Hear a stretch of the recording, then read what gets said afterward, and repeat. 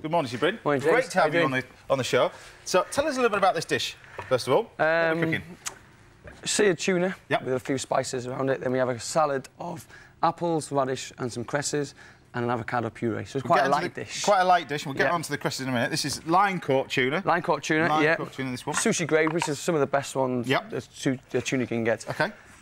In here we have black peppercorns, white peppercorns, cloves, ground ginger and nutmeg. So we're just going to blend all these together for the actual crust to go around the tuna. So this is just, what, equal quantities of each in there? Equal quantities of each, and we'll just grate in some of the nutmeg in. We're just going to blend it through to...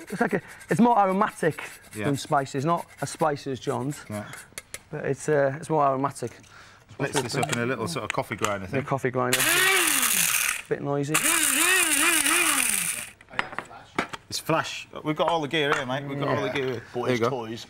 So tell us what it's like. I mean, we saw you on, obviously, the Great British Menu and doing the fish course. What's it like working with a kitchen full of... Because who else was in the kitchen as well? Must be Ego City, isn't it? I always get asked that question, was there loads of ego? But there wasn't. Everyone was quite genuine. They all wanted to do well. And other people were just worried about the food more than anything else than the egos. So we're just going to seal the tuna off in a nice warm pan. Not too hot so we don't burn any of the spices. Right. Now, you've worked with some amazing chefs in your career. So, I have worked with some good chefs. I mean, was Marco Pierre-White? Marco Pierre-White, Michel Roux at the Garrosh, and Chris Galvin at Windows. Who we've had on the show. We have indeed, yes.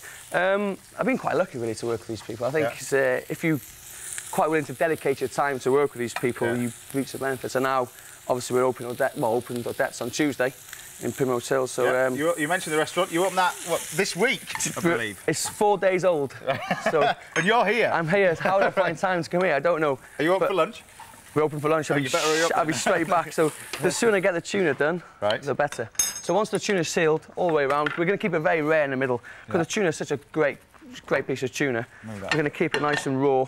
To keep all the flavours. So we're just going to wrap it. One, just to keep its shape and to firm it up in the fridge, so we can, when we come to slice it after, we have some nice slices of the tuna. So how long will you keep it in the fridge for? About an hour or so. That's it. Yeah, just firm it. You don't want the spices to be nice, you know, fresh and alive. It smells delicious. Right. That's your tuna. The tuna's in. Next. That's the one. We're going to do an avocado puree, which is very similar to a guacamole. That's the idea behind it. But we're going to purify it. So it's the same again. Fresh avocados. Into the dresser we have some limes and some Tabasco. You could put coriander if you wanted to, but I'm going to just go with avocados, lime and Tabasco. Ripen up an avocado. Ripen up an avocado, chuck a banana in it. Banana. Put a banana in a bag with 2 avocados and your avocados go right because the enzyme's the banana. If you haven't got a banana. What, if you haven't got a banana? Just leave them out? I just leave them out. Put on the windowsill. My mother used to put them in newspaper. Stick them on a windowsill. We don't have a microwave in the kitchen, but people say leave it on top of a microwave. Is that true? I have no idea. I don't have a microwave. What are you trying to say about I don't know. I know you catch me he has a microwave. He has 6 of them all lined up there. I've seen them. Yes, and I do put basil in my He's busy there. He's busy there. You must have a microwave. Chips.